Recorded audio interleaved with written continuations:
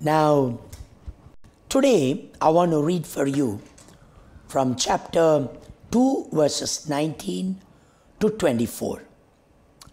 As you are turning your Bibles, I would love to read from verses 19 to 24, chapter 2 of Philippians.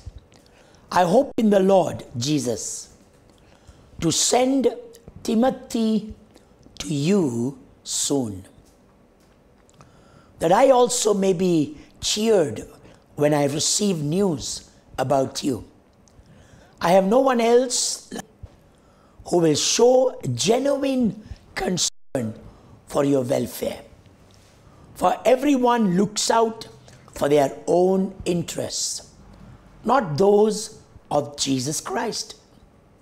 But you know that Timothy has proved himself, because as a son with his father, he has served with me in the work of the gospel. I hope, therefore, to send him as soon as I see how things go with me.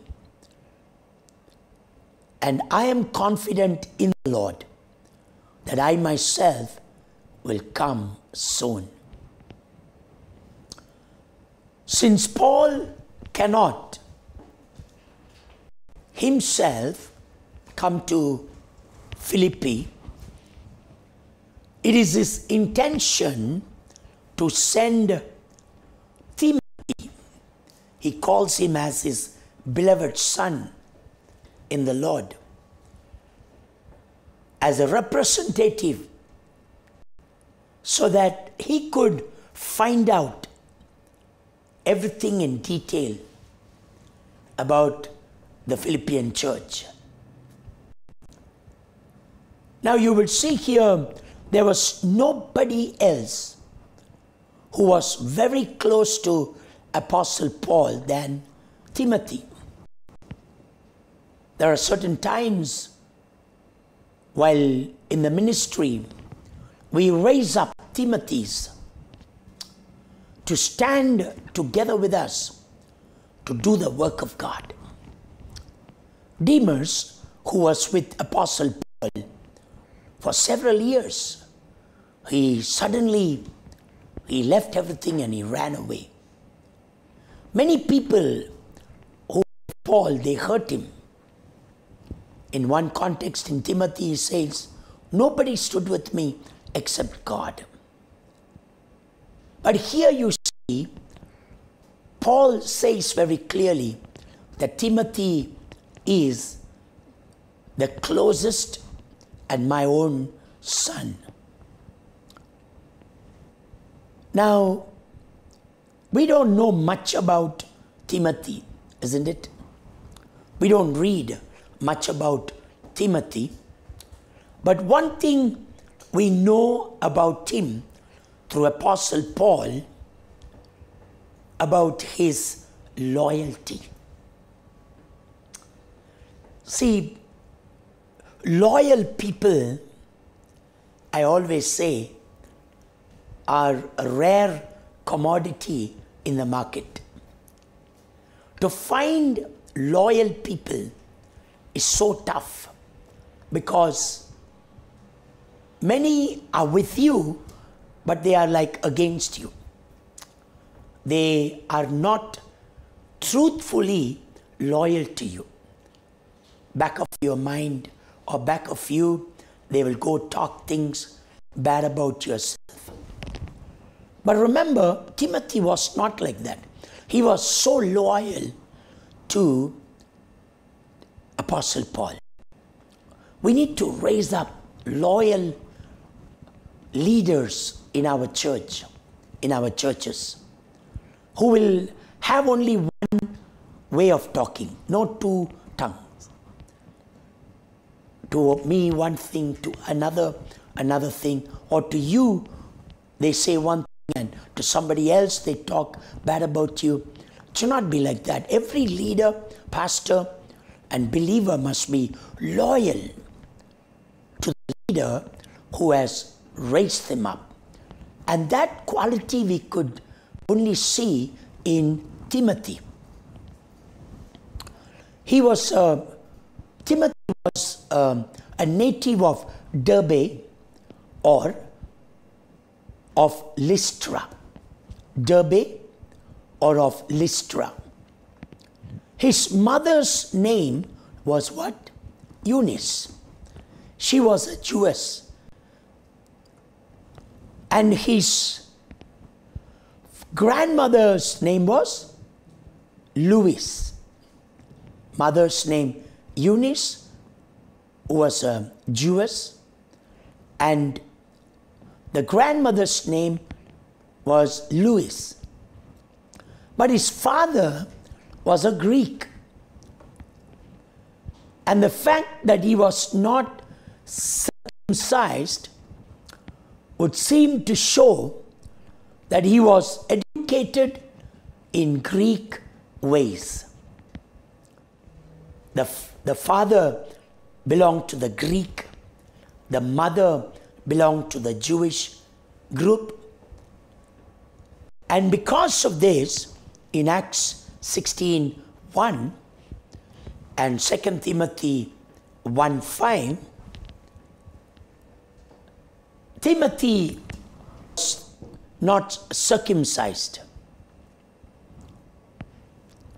We have no proper teaching in the Bible about how and when he became or came into Christianity. But in the second missionary journey of Apostle Paul, Paul met him and saw him that he could be used for the work of the gospel or for the kingdom of God. I have seen many times, I've raised up so many Timothys in my 43 years of this ministry, and very clearly when I have been traveling all over, I sometimes see young guys and spend time with them, pray with them, and when I see that God's anointing is on them, I immediately tell them. I remember when Pastor Skidoo was 8th standard, I told him when I met him first time, I said, God wants to use you. So plan your studies towards that. He finished, studied, went to London from Germany, did his graduation, and he did his studies in the Bible, and now he's a pastor in Germany. To raise up people is very important, but to raise up faithful, loyal people is more important. So Apostle Paul, in the second missionary journey, when he saw Timothy, in the spirit he knew that this guy would be really good for the service of the master. From that time onwards, Paul and Timothy became very close to each other. So Paul could speak of him as his child or son in the Lord.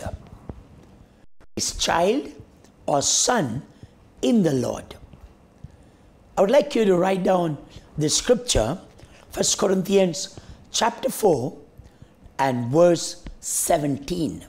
1 Corinthians chapter 4 verse 17. Now, according to Acts chapter 16 verses 1 to 40, Timothy was with Apostle Paul in Philippi. And Timothy was with him in Thessalonica and in Berea. In Acts chapter 17, verses 1 to 14, we can see that. And Timothy was with Paul in Corinth and even in Ephesus. Wow, What a journey to go around with Apostle Paul, isn't it? So Timothy was with him in Philippi, Thessalonica, Berea, Corinth, Ephesus, and even with him in the prison in Rome. I would like you to write the scriptures, Acts chapter 18 and verse 5, Acts chapter 19, verses 21 and 22. Now you see here, Timothy was with him in Rome, in prison. Colossians 1:1 and Philippians 1:1. Now, even in the epistles which were written by Apostle Paul, Timothy was very closely involved with him. So he was associated with Paul in the writing of no fewer than 5 of his letters. Just imagine, 5 letters. When Paul wrote, Timothy also played a role in that. Which are the books or letters? 1st and 2nd Thessalonians, 2nd Corinthians, Colossians, and Philippians. These are the 5 letters that Timothy was associated with Apostle Paul in writing. And when Paul wrote to Rome, Timothy was joined with him in sending the greetings. In Romans 16:21. So when Apostle Paul wrote to Rome, greetings from not only Apostle Paul, but from Timothy also. So now you know the way Timothy was associated with Apostle Paul. My son and I, we have a very close relationship. Even my daughter, both of them always tell me, "Dad, you are our hero." And many times my son keeps telling me, "Dad, you just withstood every storm that came against you, Dad. And that one thing you did, every day you prayed for 8-9 hours during the crucial moments of your life, became the foundation for you to leap to the next level." So when my son and I, we meet together and sit, we call it Father and Son Day or evening. We talk about, the church and the ministry, and I keep sharing my experiences with him, that as to how the church has to be brought with a lot of prayer and spending time with God. And a lot of times I share with him my experiences in the ministry. That's the bonding we have as father and son. And so Apostle Paul was so close to Timothy that he was proud of him. Today, when my son preaches and people send me messages saying that Pastor Sammy did so well on Sundays, I immediately listen to his messages. And I try to finish at least 2 of his messages. By the time I go to gym and come back, so that I'm excited. That's the bonding we have. Now, Apostle Paul was like that with Timothy. He had a close relationship with him.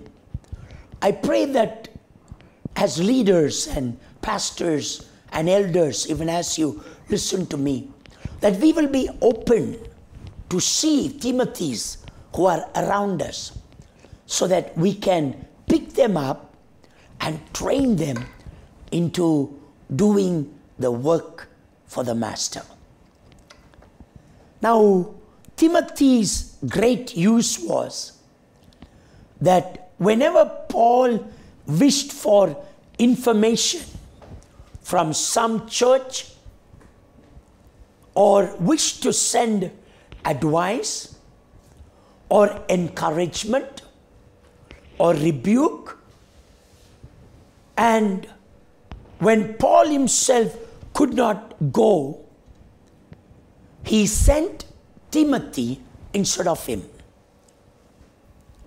Now, Paul used Timothy if he wanted to get any information from some church, or he wanted to send an advice, or he wanted to encourage the church. Number 4, or if he wanted to rebuke the people for the way they were behaving. And if Paul found that he could not go, he sent Timothy instead of him going there. Now, in 1 Thessalonians chapter 3, verse 6, you read, Timothy was sent to Thessalonica. In 1 Corinthians chapter 4, verse 17, you read that Timothy was sent to Corinth. You know about the Corinthian church. In 1 Corinthians chapter 16, verses 10 and 11, you see that Timothy was in Corinth. Now, you see here, now Timothy is going to Philippi. Now, this is what the relationship Apostle Paul had with Timothy. Now, understand this. At the end, you will find in Hebrews 13:23, Timothy also became a prisoner for Christ's sake. You see there? Even Timothy became a prisoner for Christ's sake. I'm all excited about teaching you this entire portion. I want you to understand, many a times we take Christianity means all the time our prayers are about give me a promotion, give me a double blessing. All these things are good, but the ultimate purpose of our life or our lives, it's to serve God. If you are a Christian, our whole purpose must be, through every avenue, I must serve my Master. And once when we understand this basic principle, we will do anything for the kingdom of God like Timothy. Now that's what the way Apostle Paul trained Timothy into the ministry. I have taken a lot of my pastors when I used to travel with me, and they used to see me ministering. And all of them have seen me, how I minister, pour my life into the people. And many a times when I used to go for power conferences, I used to speak like 6 hours in a day, and then evening I used to do a crusade. And my pastors have seen. And some of my pastors who have left me and gone, I'm so happy that they are still in the ministry doing the work of God.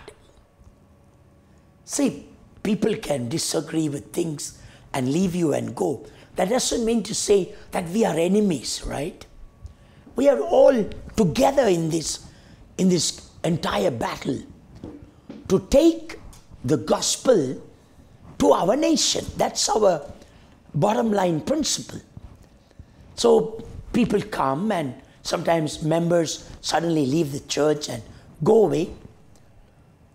Years back, I used to feel so offended. But now I don't feel, because I always feel maybe their time in our church is over.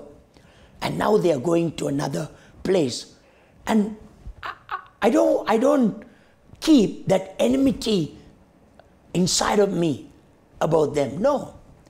Thank God for the days they were in FGAG. Now they grew, they were established, they took baptism, they received the Holy Spirit, they got everything, and now they have moved out. It's good that wherever they go, they can be faithful to the kingdom of God. You understand?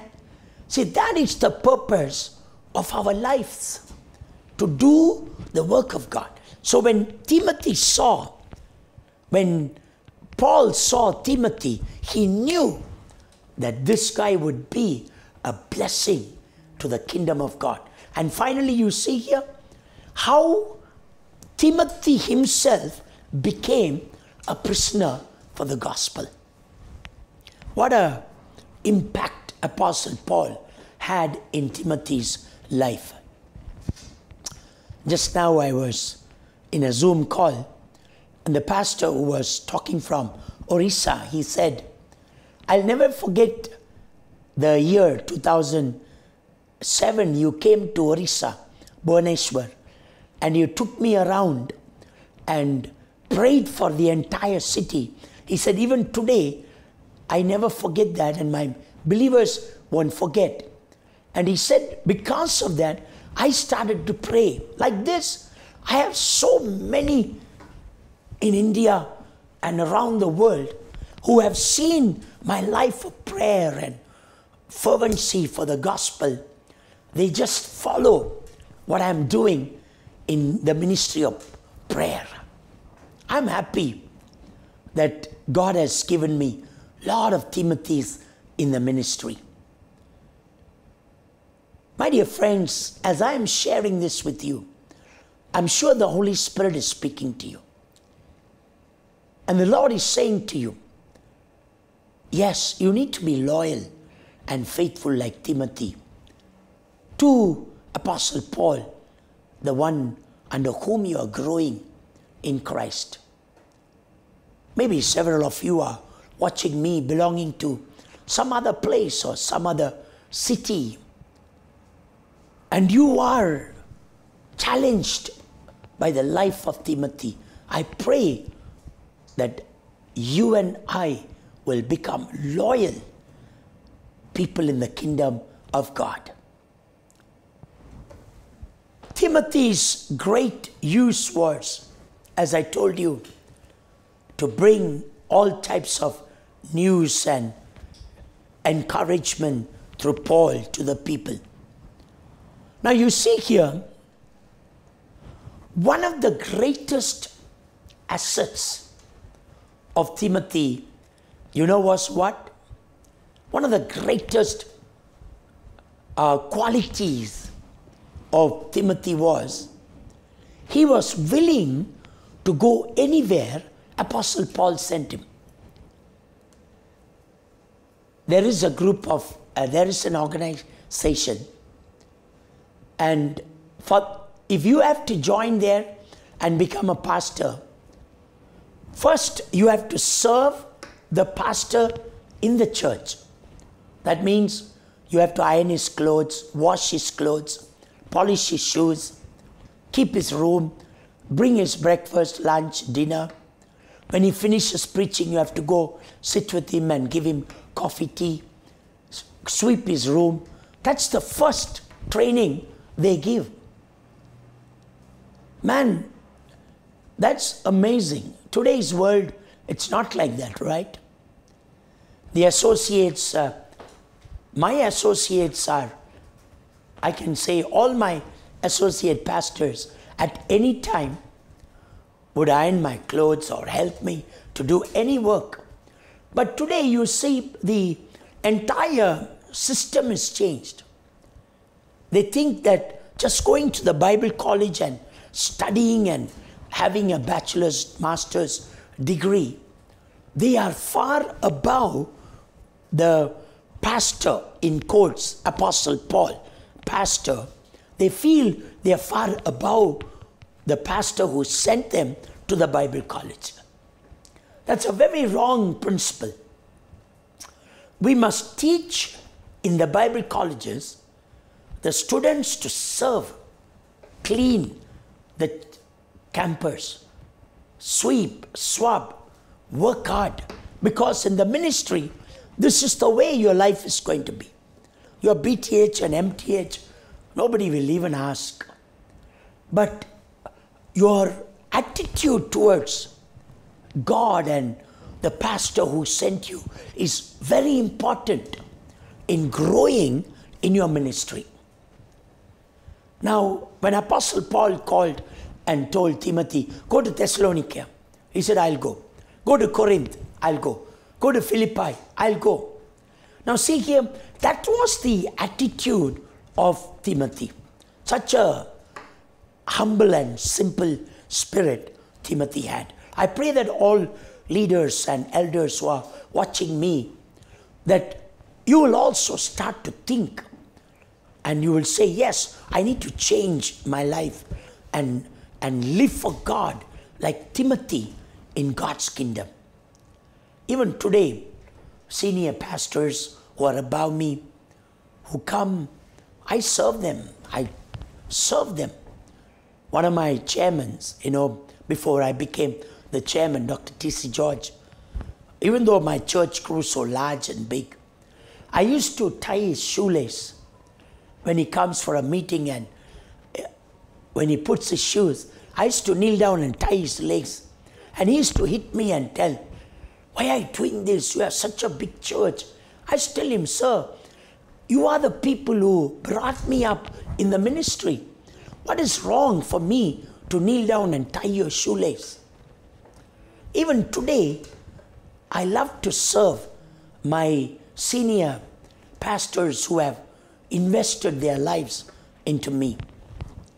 My dad always used to say, when such people come, don't put your leg cross and sit.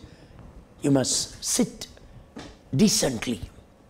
That respect today we have lost, isn't it? A respect for a man of God, to a pastor, the honor, people have lost it. But I learned this from Timothy's life. Timothy was a person who was so attached to Paul, and he knew that he was shaped into this ministry because of Paul, and he was faithful and loyal. See there? That's I can preach about loyalty for maybe 10 weeks. I have so much materials on loyalty. So we need to raise up loyal people under us to be faithful to do the work of God. Time is flying, and I would like to conclude with this. And in his hands, a message was as safe as if Paul had delivered it himself. So he was truthful. Timothy was willing to go anywhere. He was very loyal, and he was truthful, because Apostle Paul loved him so much, because Timothy was a person. He was very truthful to Paul. See, that's very important, isn't it? Today, a lot of people tell lies. My dad gets mad if you tell lies. My dad will say, whatever it is, tell me the truth. I will leave you. But don't lie to me. And Apostle Paul had such confidence. It was almost like Apostle Paul going when he sent Timothy. Because Timothy was truthful. He didn't go and say, oh, my man has sent me like this, but you all don't worry. Somehow adjust and go. No, no, no. Paul knew what he said, Timothy would say. He didn't compromise on what Paul said. Now, many others would be consumed by selfish ambitions, isn't it? Why should I go and do it? Or if I go and do and tell what Paul said, they may hate me. So they will try to safeguard themselves. But Timothy was not like that. Timothy's one desire, you tell me? What was Timothy's one desire? The one desire Timothy had was to serve Christ and to serve Apostle Paul. Now, that is the beauty of Timothy's life. The right-hand man should be a right-hand man. I have a pastor named Pastor Prakash who has been with me for several years in the ministry. And anytime, any day, anything, all the most important functions, in fact, all the functions in my family, I've always invited him and he's been with me because truthfully I know he is a truthful person. He's not a guy he has never cheated me in this 35 years, never. And he has never raised his voice and spoken to me even once. Sometimes I'll get mad if things are not done and he'll quietly go and finish it off. And I want to tell you, I pray that every castle leader, elder will become like this. To be good Timothys to the apostle, to the Lord Jesus Christ, so that your life can become useful for the work of the Master. Praise God. I feel good teaching you this, and I pray that God will bless us abundantly this day. Let's pray. Father, we thank you that you are teaching us to be loyal and faithful to the ones who have poured their lives into us. I pray that you will keep us like Timothy, that we'll be truthful, oh God, we'll be loyal, and we'll be ready to serve the Master. Bless every home, oh God. If anyone is going through troubles and difficult situations, you are the God of miracles. Perform a mighty miracle for thy children. If anyone is looking for a job and they are struggling to get a breakthrough, Lord, when the wind blows, the quails will come. When the wind of the Holy Spirit blows into their lives, the miracles will happen in Jesus' name. Let the people come out of their financial situations. And if people are struggling so much, let them kneel down and pray and ask you to lead them into a different level of maturity in the Christian walk. Bless every home. In Jesus' name we pray. Amen. God bless you.